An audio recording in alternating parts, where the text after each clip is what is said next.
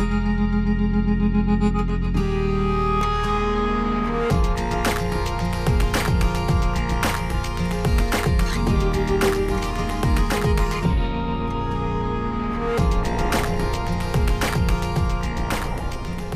Jami Floyd. Welcome to TED Talks in NYC, the series that brings TED.com's celebrated conversations to television and keeps the conversation going with some of the brightest minds in New York City. This week's show is all about oysters. Landscape architect Kate Orff wants to put them to work in our city. That's right, you heard it, put them to work.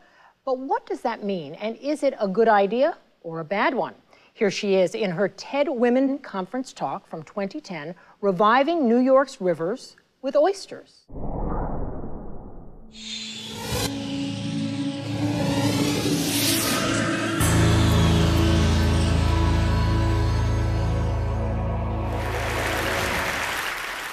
I am passionate about the American landscape and how the physical form of the land, from the Great Central Valley of California to the bedrock of Manhattan, has really shaped our history and our character. But one thing is clear, in the last 100 years alone, our country, and this is a sprawl map of America, our country has systematically sort of flattened and homogenized the landscape to the point where we've forgotten our relationship with the plants and animals that live alongside us and the dirt beneath our feet. And so how I see my work contributing is sort of trying to literally reimagine these connections and physically rebuild them. This graph represents, what we're dealing with now in the built environment. And it's really kind of a conflux of urban population rising, biodiversity plummeting, and also, of course, sea levels rising and climate changing. So when I also think about design, I think about trying to rework and re-engage the sort of lines on this graph in a more productive way. And you can see from the arrow here indicating you are here. I'm trying to really sort of blend and meld these two very divergent fields of urbanism and ecology and sort of bring them together in an exciting new way. So the era of big infrastructure is over. I mean, these sort of top-down, monofunctional, capital-intensive solutions are really not going to cut it. We need new tools and new approaches. Similarly, the idea of architecture as this sort of object in the field, devoid of context, is really not the, excuse me, it's fairly blatant, is really not the sort of approach that we need to take. So we need new stories, new heroes, and new tools. So now I want to introduce you to my new hero in the sort of global climate change war, and that is the eastern oyster. So albeit a very small creature and very modest, this creature is incredible because it can agglomerate into these kind of mega reef structures. It can grow, you can grow it, and did I mention it's quite tasty. So the oyster was the basis for a kind of a manifesto-like urban design project that I did about the New York harbor called oyster texture. And sort of the core idea of oyster texture is to harness the biological power of mussels, eelgrass, and oysters, species that live in the harbor, and at the same time sort of harness the power of people who live in the community towards making change now. Here's a map of my city, New York City, with showing inundation in red, and what's circled is the site that I'm going to talk about, the Gowanus Canal and Governor's Island. If you look here at this map, showing everything in blue is sort of out in the water, and everything in yellow is upland, but you can see, even just intuit from this map, that the harbor has sort of been dredged and flattened and went from a rich three-dimensional mosaic to kind of flat muck in really a matter of years. Another set of views of actually the Gowanus Canal itself. Now, the Gowanus is particularly smelly. I will admit it. There are problems of sewage overflow and contamination, but I would also argue that almost every city has this exact condition, and it's a condition that we're all facing. And here's a map of that condition, showing the contaminants in yellow and green, exacerbated by this new flow of storm surge and sea level rise. So we really had a lot to deal with. When we started this project, one of the core ideas was to sort of look back in history and try to understand, what was there. And you can see from this map, there's this incredible geographical signature of a kind of a series of islands that were out in the harbor and a matrix of salt marshes and beaches that served as sort of natural wave attenuation for the upland settlement. We also learned at this time that you could actually eat an oyster about the size of a dinner plate in the Gowanus Canal itself. So our concept is really this kind of back to the future concept, harnessing the intelligence of that land settlement pattern. And the idea has two sort of core stages. One is to develop a new kind of artificial ecology, a reef out in the harbor, that would then protect new settlement patterns inland in the Gowanus. Because if you have cleaner water and slower water, you can imagine a new way of living with that water. So the project really addresses these three core issues in kind of a new and exciting way, I think. Here we are back to our hero, the oyster. And again, it's this incredibly exciting animal. It accepts algae and detritus in one end, and then through this kind of beautiful, glamorous set of stomach organs, out the other end comes cleaner water. And one oyster can filter up to 50 gallons of water a day. Oyster reefs also covered about a quarter of our harbor and were capable of filtering water in the harbor in a matter of days. They were key in our culture and our economy. Basically, New York was built on the backs of oystermen, and our streets were literally built over oyster shells. This image is an image of an oyster cart, which is now as ubiquitous as the hot dog cart is today. So again, we got the short end of the deal there. Finally, oysters can attenuate and agglomerate onto each other and form these amazing natural reef structures. They really become nature's wave attenuators. And they become the sort of bedrock of any harbor ecosystem. Many, many species depend on them. So we were inspired by the oyster, but I was also inspired by the life cycle of the oyster. It can move from a sort of a fertilized egg to a spat, which is when they're floating through the water and when they're ready to attach onto another oyster, to an adult male oyster or female oyster in a number of weeks. We reinterpreted this life cycle on the scale of our site and kind of took the Gowanus as sort of a giant oyster nursery, where oysters would be grown up in the Gowanus, then paraded down in their spat stage, and seeded out on the Bay Ridge Reef. And so the kind of core idea here was to kind of hit the reset button and kind of regenerate an ecology over time that was regenerative and cleaning and productive. How does the reef work? Well, it's very, very simple. A kind of core concept here is that climate change isn't something that will the answers won't land down from the moon, and with a $20 billion price tag, we should simply start and get to work with what we have now and what's in front of us. So this image is simply showing it's a field of marine piles interconnected with this woven fuzzy rope. What is fuzzy rope, you ask? It's just that. It's this very inexpensive thing available practically at your hardware store, and it's very cheap. So we imagined that we would actually potentially even host a bake sale to start our new project. So in the studio, rather than drawing, we began to learn how to knit. The concept was to really knit this rope together and sort of develop this new soft infrastructure for the oysters to grow on. And you can see in this diagram how it grows over time from a sort of an infrastructural space into a sort of a new public urban space. And that grows over time dynamically with the threat of climate change. It also creates this incredibly interesting, I think, new amphibious public space where you can imagine working, you can imagine a sort of recreating in a new way. In the end, what we realized we were making was actually a new sort of blue-green watery park for the next watery century, an amphibious park, if you will, so get your TIVAs on.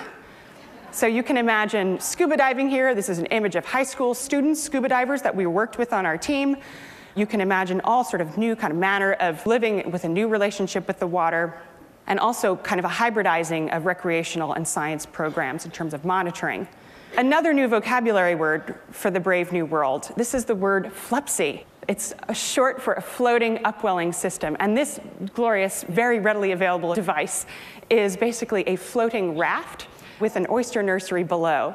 So the water is churned through this raft. You can see the 8 chambers on the side host little baby oysters and essentially force feed them. So rather than having like 10 oysters, you have 10,000 oysters. And then those spat are then seeded Here's the goannas future with the oyster rafts on the shorelines, the flupsification of the goannas, new word, and also showing oyster gardening and for the community along its edges. And finally, how much fun it would be to watch the Flupsy parade and cheer on the oyster spats as they go down to the reef. I get asked two questions about this project. One is, why is it happening now? And the second one is, when can we eat the oysters? And the answer is, not yet. They're working. But we imagine with our calculations that by 2050, you might be able to sink your teeth into a goannas oyster. To conclude, this is just one cross-section of one piece of city, but my dream is, my hope is that when you sort of all go back to your own cities, that we can start to work together and collaborate on sort of remaking and reforming a new urban landscape towards a more sustainable, a more livable, and a more delicious future. Thank you.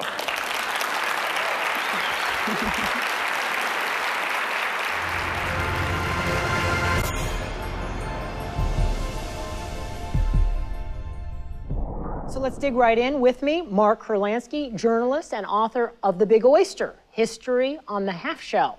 Pete Malinowski, the aquaculture teacher at the New York Harbor School, which runs an oyster growing program, and we're going to talk all about that. And Dave Pasternack, he of course is the chef of the New York restaurant ESCA. And I should mention, Dave, that you are a fisherman, and we're going to talk about that as well. Welcome to all of you.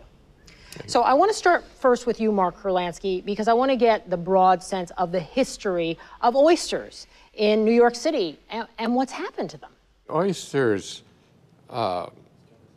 used to be iconic for New York. If you thought of New York, you thought of oysters. They were sold on every street corner.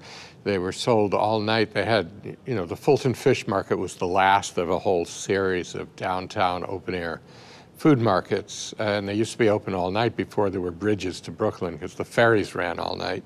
And it was a fashion to go in the middle of the night downtown and have an oyster stew or some oysters on the half shell. And now the fish market has moved. The fish market's moved. All those, there's no more of those markets. And well, what happened to the oysters was that there was a long history in New York of epidemics, cholera, typhoid, and they didn't know why, because they didn't understand germs and what caused diseases. But after Pasteur and then Robert Koch, the German biologist, they started to understand what caused them and how to trace their causes. And every time there was an epidemic, it would be traced to one oyster bed or another. There were oyster beds everywhere in New York, in the East River and off of Brooklyn and in the harbor and everywhere. And one after another was closed down because of diseases. You know, it came as a big shock to people to realize that dumping raw sewage on a food supply turns out to be unhealthy. But what about the oyster's ability to, as she describes it, take in algae and even detritus and filter it out to make cleaner water? Yeah, this is very misunderstood. You know, oysters clean water in the sense that they clarify natural things like algae, so that, you know, when Henry Hudson first sailed into New York Harbor, you could probably see to the bottom because there were so many oysters. It makes the water really clear, but it doesn't remove bacteria. It doesn't remove PCBs or heavy metals. So Pete Malinowski, how about Kate Orff's proposal? I mean, is it a good one considering what oysters can and really, in fact, cannot do? Well, I think given that the largest pollution source in New York Harbor is nitrogen waste from people, that's treated sewage that gets pumped into the water, that's where you get your algae blooms. Right. So oysters can, do have the ability to remove the algae that comes as a result of all that nitrogen waste getting pushed into the rivers. So in that sense, it is dealing with a anthropogenic waste that's going into the water. But I agree with Mark on the heavy metals. They incorporate those into their bodies, but unless we remove them from the system, the heavy metals, the PCBs, aren't removed from the system. So we would have to do it in a very directed and targeted way, as in fact, you're actually getting a heavy dose of these things if you eat an oyster. Aha. Yeah, you're in takeout. Well, I want to come to you on that then. A lot of people love oysters. Very popular. So how do we go about eating them in a safe way, and then I want to look ahead to the future. But let's talk about the oysters we eat now. Where are they coming from? The oysters we eat now coming from, you could buy them from pretty much anywhere. Myself, I would only eat an oyster from north of Long Island. I don't eat any oysters south of Long Island. Do you catch your own? I've been eating a lot of oysters out of the Great South Bay recently, which they've really cleaned up, and they've done a tremendous job with the quality of the water. And it's very state regulated. I mean, they have to test the water all the time. You know, they test the oysters. So, I mean, I have no problem with it. Have you had an opportunity to observe water quality in and around New York City, and whether or not there's been a change, say, in the last 20 years, as a chef and as a fisherman, not obviously as a scientist, but as someone who might consider fishing in our waters? Go to Jamaica Bay. You know, 5 years ago, Jamaica Bay, the water was, you know, uninhabitable. Go there now at this present moment, and there's a tremendous bird life, there's bait fish, the clarity of the water's changed dramatically. You know, they added a lot of sewers to in and around the area, so there's not so much runoff of raw waste going into it. You know, they've tightened the regulations. All the bulkheads they build now are with new kinds of metals and woods that aren't treated with creosote, so on and so on. What would be the benefit, you know, for a chef at ESCA or anywhere else? It's your backyard. To being able to, your backyard. There's nothing better than eating, you know, we all preach eat local. This is as local as you can get, you know? Wouldn't it be great if you could go back to the days, you know, this used to be what New York was, you know, where you'd go into a restaurant like yours and you'd have, you know, a variety of oysters because they grow differently in different parts of New York City, you know, and you could get the, you know, the Saddle Rock oysters, or you could get Brooklyn oysters, or you could get Staten Island oysters. And, you know, you would have this wonderful sense of being in New York and eating local food. Again, being in New York again. Is it feasible? Well, it's feasible if they clean up the heavy metals and PCBs, which is a whole big debate about how that gets done. And Pete, you believe, I know, in the healing powers of oysters, especially the oyster population in the harbor, for the harbor, which is a lot of what Kate is talking about. Say a little bit about what you mean. We grow oysters at Harbor School to restore oyster reefs to New York Harbor for the ecosystem services they provide. So oyster reefs, like Kate mentioned in the piece, provide three-dimensional structure, provide nursery and habitat for a variety of invertebrates and fish. Historically, there's over 75 species of fish that either reproduced, hid, or ate in New York Harbor oyster reefs. So that all those services are gone.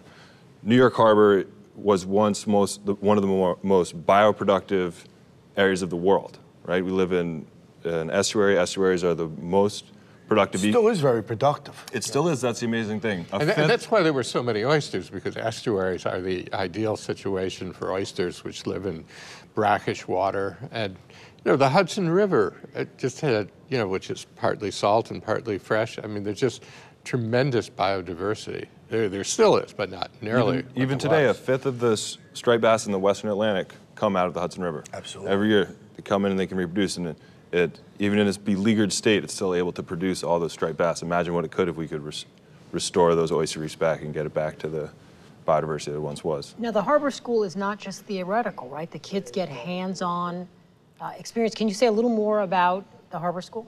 Yeah, the Harbor School is a New York City public high school located on Governor's Island. We have 6 career and tech ed programs of study. So we teach our students to scuba dive, grow oysters and fish, drive boats, build boats, repair boats, and it's all hands-on. And the Oyster Project provides a medium for connecting all those different programs of study. So we rely on our boat driving students to get us to the reef, our scuba diving students to bring oysters up to monitor, our aquaculture students to grow the oysters and do the scientific monitoring.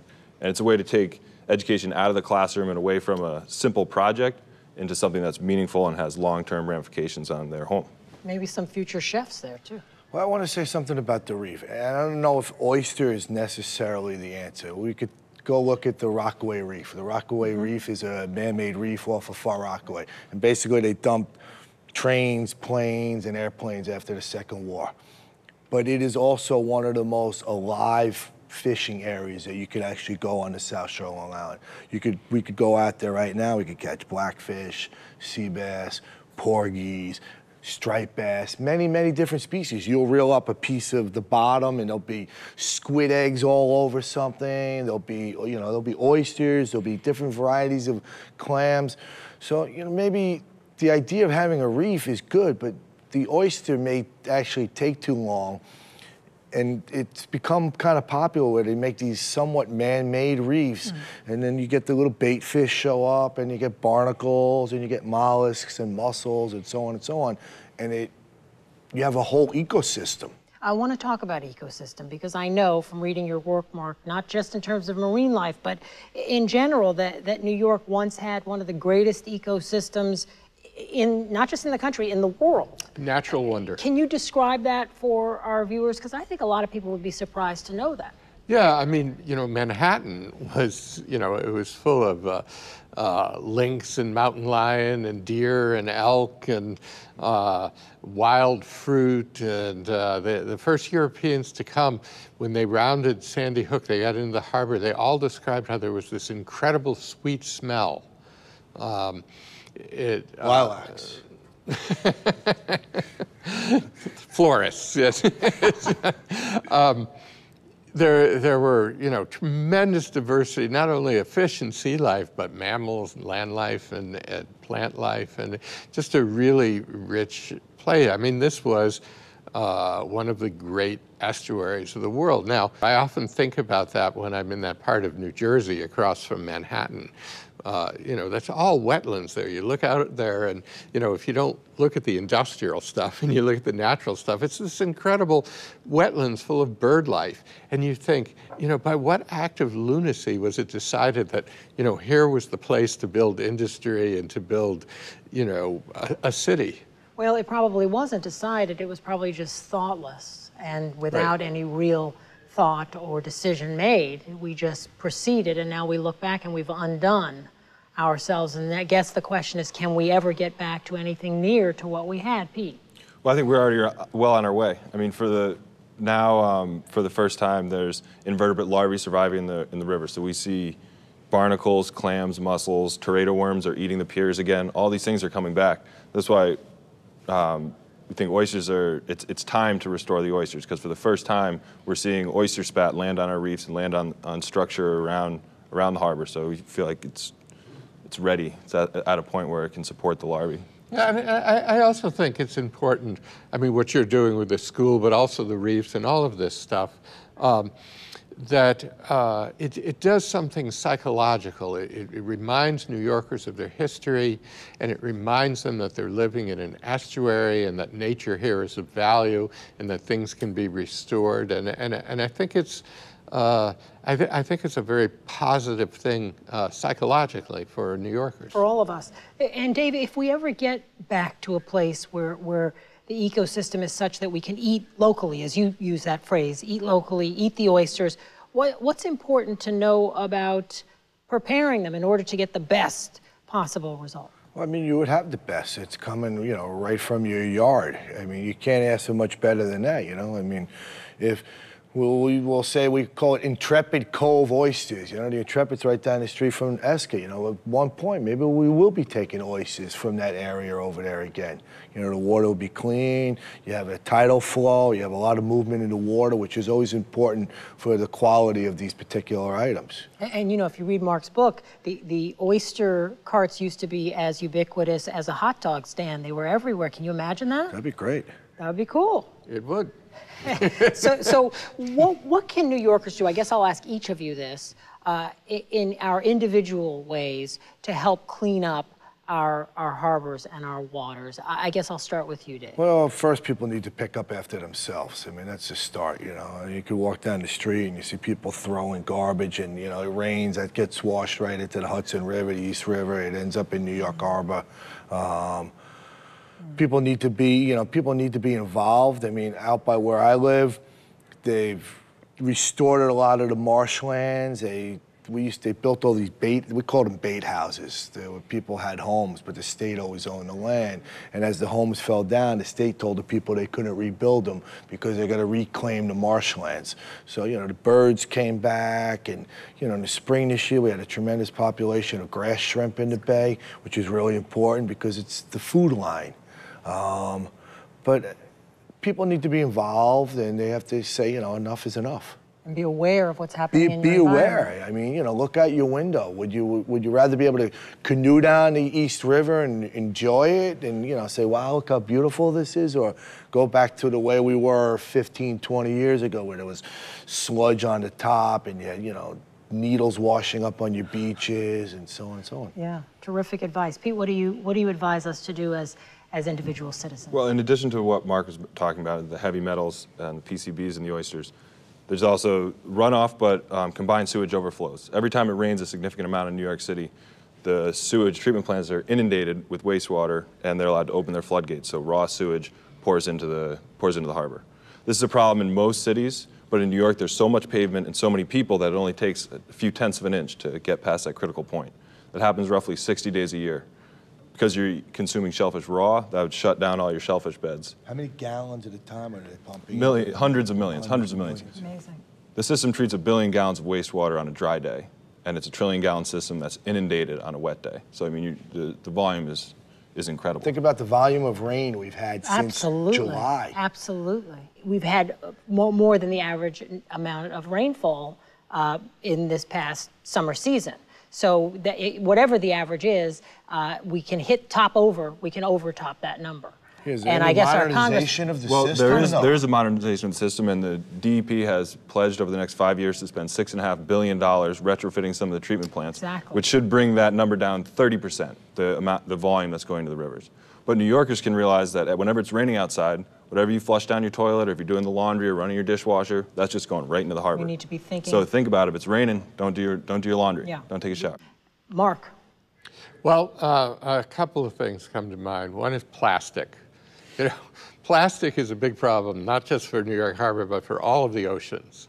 And we need to be more careful what we do with plastic, and we need to use less plastic. Yes. You know, if you recycle and you have your bin there for the plastic, it's unbelievable how quickly that fills up. You know, there's just so much plastic. And we know only a small percentage of recyclable plastic actually ends up in those bins. Right, right. And, you know, I mean, buy beverages in glass bottles, just try to use less plastic. And the other thing I would say is encourage kids, because we have this generation of kids coming up who are just kind of natural-born environmentalists. They're just very concerned. They know that things are messed up. They're eager to do things about it, and we can encourage them with, you know, send them to school in Governor's Island, or, you know, make sure there's curriculums in their schools about this stuff. They want to learn about it. Take them to places where, you know, there are programs doing things, and, you know, we are well on our way to raising a really environmentally conscious, I could even say militant, generation. I think in a whole new way about the environment, and that's a good thing. I want to ask you each a fun question to wrap up. What's your favorite way to eat oysters? Mark, first to you. Raw. Favorite? Like they are. Raw, natural. You guys are devotees of the raw, natural oyster. Well, thanks to you all. Dave, Pete, Mark, thanks for being here. Thank you. And that is our show. Join me next time for more compelling conversation on TED Talks in NYC. We leave you with what our other TED Show panelists said when we asked, what do you like to eat with your oysters? Thanks for watching. I'm Jami Floyd. Tabasco sauce. Beer. Vodka. A martini. I don't eat oysters. I'm a vegetarian. A little bit of mignonette sauce on them, or a squeeze of lemon, raw. You know, oysters are an aphrodisiac, right? Creme fraiche. I don't eat oysters. I don't like oysters. I'm allergic to oysters, so I never eat anything with them. I throw them up. Fried oyster po' boy, #1. More oysters. I'm kind of addicted to them. My favorite thing with oysters is my fiancé, Alan. We like to eat them together.